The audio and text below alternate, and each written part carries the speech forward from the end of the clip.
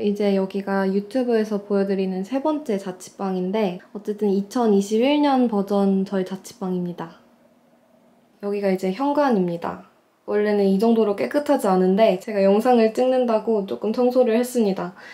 아주 깨끗하죠? 이제 여기엔 평소에 분리수거나 안 뜯은 택배 이런 것들을 좀 내놓는 편이고요. 여기가 이제 센서등이 있어야 되는데 센서등이 없더라고요. 그래서 저거를 교체하기가 싫어가지고 이렇게 충전식으로 사용을 하는 무선 센서등을 사서 여기다 부착시켜 놓고 있습니다. 엄청 깜깜할 때만 왔다 갔다 할 때 켜져요.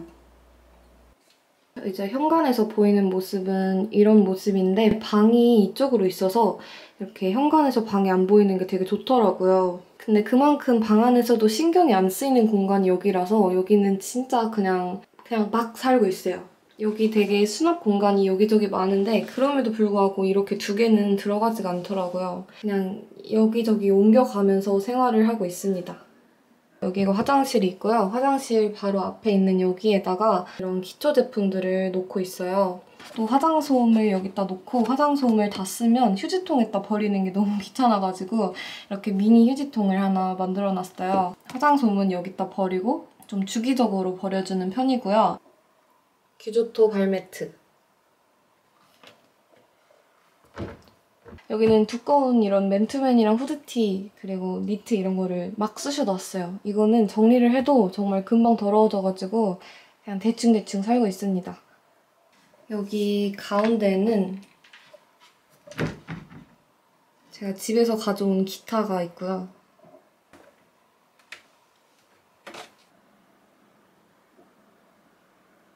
강력 압축봉이에요. 이거는 쉽게 무너지지 않아요. 이런 강력 압축봉을 사서 롱패딩이나 코트 종류 이런 것들을 넣어놓고 있습니다. 여기는 전자레인지. 사실 여기 가전제품이 진짜 많거든요. 저 밑에는 잠옷이랑 운동복이 있고 그 위에 또 토스터기, 믹서기 이런 것들이 있어요. 그래서 이것들을 다 꽂아놓고 생활하기에는 콘센트가 모자라더라고요. 이쪽에 콘센트가 이렇게 두 구가 있는데 한 구는 청소기랑 계속 연결을 해놓고 이 나머지 하나로 모든 것들을 다 연결을 해서 사용을 하고 있어요. 여기서 빼서 이렇게 연결해서 쓰고 이런 식으로 생활을 합니다. 다소 불편한 감은 있지만 생각보다 그냥 생활할 만해요. 이쪽으로는 이제 냉장고 그리고 빌트인 옷장이 있어요. 저 냉장고 앞에는 저의 인생 네컷 사진들을 이렇게 붙여놨고요.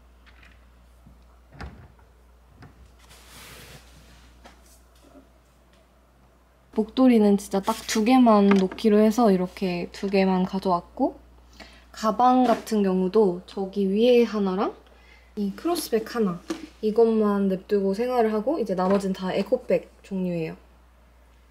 이제 이 부엌 같은 경우는 되게 장단점이 확실한 주방인 것 같아요. 일단 장점은 넓어요. 넓어서 이것저것 올려두기가 되게 좋다는 거. 그리고 단점은 저는 주로 저기서 요리를 하는데 저게 너무 걸리적거려서 저게 정말 마음에 안 들고요. 그리고 두 번째는 이 주방에서 설거지를 하면 물이 정말 사방에 다 튀어요.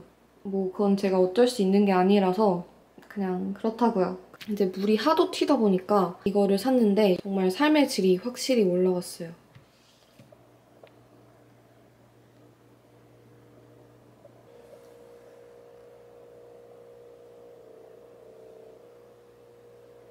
이제 여기가 저의 주 생활 공간인데요.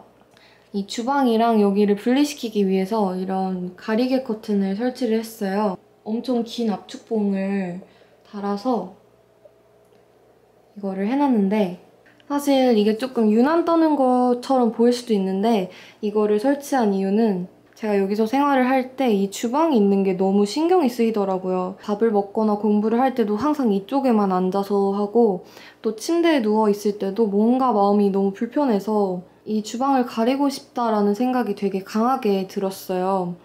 그러다가 고민을 하다가 설치를 한 건데 정말 너무 잘 설치를 한 것 같아요. 어차피 주방에 하루 종일 있는 게 아니기 때문에 그냥 잠깐만 불편하면 될 일이거든요. 그래서 저는 이 사이에다가 이렇게 찍찍이를 붙여놔서 평소에는 이렇게 고정을 시켜놓고요. 그 다음에 여기 주방을 사용할 때면 일단 이쪽을 한쪽으로 여기에 꼬꼬핀으로 이거를 달아놨거든요. 이렇게. 이런 식으로 묶어놓습니다.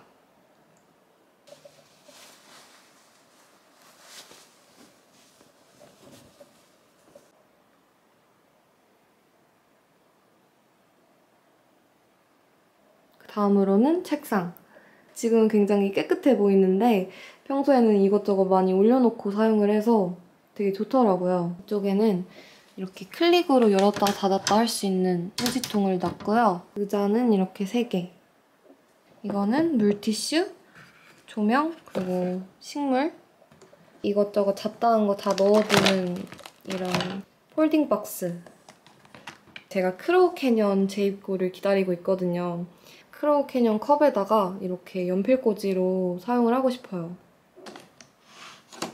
이 의자 같은 경우는 시디즈에서 구매를 해서 이게 제일 편할 줄 알고 샀거든요. 이게 허리가 너무 잘 젖혀져서 저는 오히려 이 의자보다는 저 라탄 의자가 훨씬 편했어요. 그래서 여기서 가장 많이 밥을 먹고 공부를 하고 이러는 편입니다. 이 의자가 생각보다 진짜 편하더라고요. 이렇게 콘센트를 하나 끌어와가지고 노트북 충전기 이런 것들을 항상 연결시켜 놓고 있어요. 그래서 필요할 때만 밑에 바닥에서 주워서 꽂아서 쓸 수 있게 여기다가 놓는 편입니다. 얘는 학자스민이라는 식물인데 사실 이사 오기 전부터 이사 가면은 가장 먼저 사고 싶었던 꽃 중에 하나예요. 꽃 화분? 지금은 꽃이 이거 하나 빼고 다 졌는데 꽃이 피면은 너무 예뻐요. 너무 예쁘고 냄새도 너무 좋고 그래서 키우면서 되게 기분이 좋은 그런 식물입니다. 그 다음에 캔들 워머가 있고 이것도 제가 선물을 받은 거여가지고 정보를 모르겠어요. 이것도 제 친구가 집들이 선물로 준 다육이입니다. 이름이 얘가 야자수처럼 생겼다 해가지고 야자수 이렇게 이름을 지어줬어요. 그래서 얘도 여기다가 잘 키우고 있고요. 저 곰돌이 같은 경우는 제 기억상으로는 아마 연세대학교 곰돌이였던 것 같아요. 근데 제가 그 연세대학교 스카프를 풀고 쟤만 데려왔던 것 같아요. 그 밑에는 제가 원래 본가에서 사용하던 블루투스 스피커 그리고 여기도 이제 립밤이랑 뭐 집에서 사용하는 이런 곱창끈 그리고 리모컨 이런 것들을 넣고 있습니다. 여기가 정서양이어서 1시 이후부터는 해가 진짜 잘 들어요. 평소에는 이렇게 좀 두께감 있는 쉬폰 커튼을 쳐놓고 자기 전에는 뭐 가끔씩 여기 누워있을 때는 저 암막 커튼도 쳐놓고 이러고 있습니다.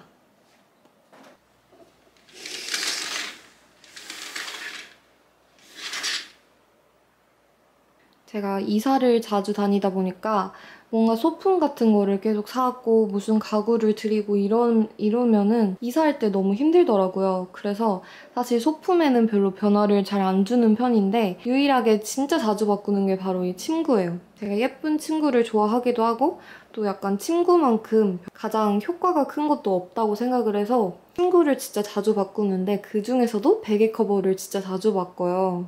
여기는 사실 정말 1년 내내 아마 똑같을 것 같고요. 여기만 계속 변할 예정입니다. 밑에 이런 우드 깔판을 깔아서 사용을 하고 있어요. 이거를 안 깔면은 매트리스에 곰팡이가 생긴다고 하더라고요. 이 매트리스는 예전에 제가 지누스에서 진행한 광고 때 받았던 매트리스인데 제 친구가 놀러와서 누웠을 때 진짜 꿀잠 자겠다고 엄청 칭찬 일색을 한 그런 매트리스입니다. 저도 되게 만족하면서 사용을 하고 있어요. 이쪽 벽을 이렇게 깔끔하게 해두는 이유가 있는데요. 바로 이 빔 프로젝터가 있기 때문입니다. 이것도 정말 큰맘 먹고 여기 와서 구매를 한 빔 프로젝터고 꼬꼬핀 선반을 사가지고 이렇게 벽에다 고정을 시켜놨고요. 밑에는 뭐 액자 그리고 화분 2개를 놨어요. 사실 얘가 저희 집에 왔을 때 정말 시름시름 거의 죽어갔거든요. 가지치기를 한 차례 다 하고 나니까 이렇게 새싹들이 새로 자라나서 아주 잘 자라고 있답니다.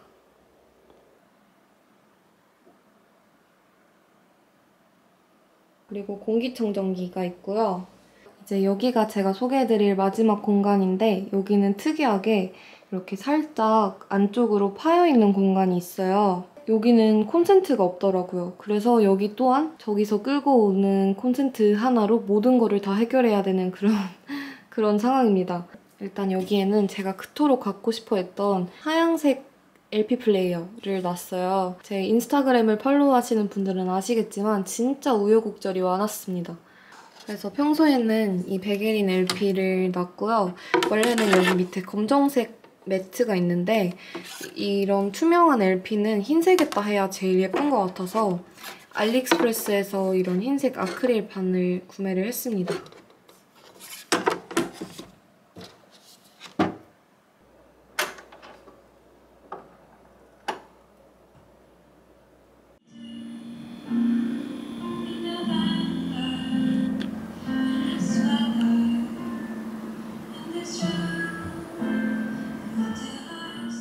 이 LP 플레이어도 이거랑 이렇게 연결을 해서 듣고 있고요.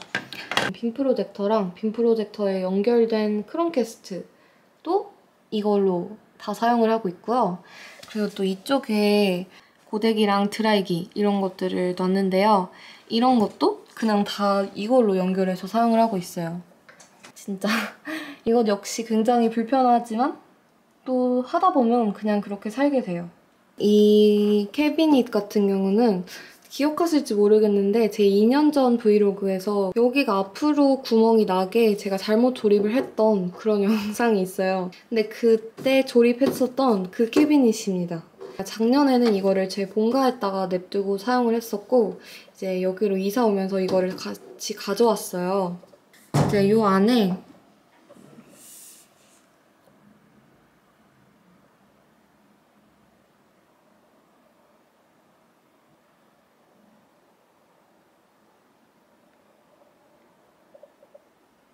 그리고 이건 전신 거울 쓰던 거 그대로 가져왔고요. 이 뒤에 많은 것들을 숨겨놨어요. 그래서 평소에 삼각대도 여기다 놓고 친구 올 때 쓰는 접이식 의자 그리고 화장할 때 쓰는 거울 이렇게 숨겨놓고 있습니다.